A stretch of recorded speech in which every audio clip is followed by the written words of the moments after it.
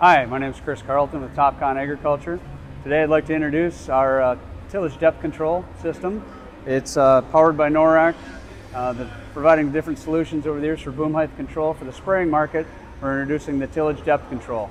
This will allow basically any type tillage implement to be able to be automated and control. It'll help gain perspective of precision agriculture in maintaining the correct depth that you need to put your implement at without running into having to adjust stops on the fly in the field.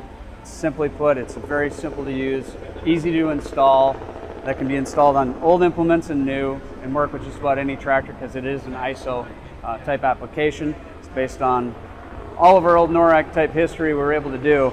Makes increasing your efficiency, using less skilled workers if possible to do the same jobs, allowing these guys really to just focus on what they need to in the field and taking out and easing operations for them as you go. You also gain fuel efficiency uses and things like that as you gain knowledge on the system.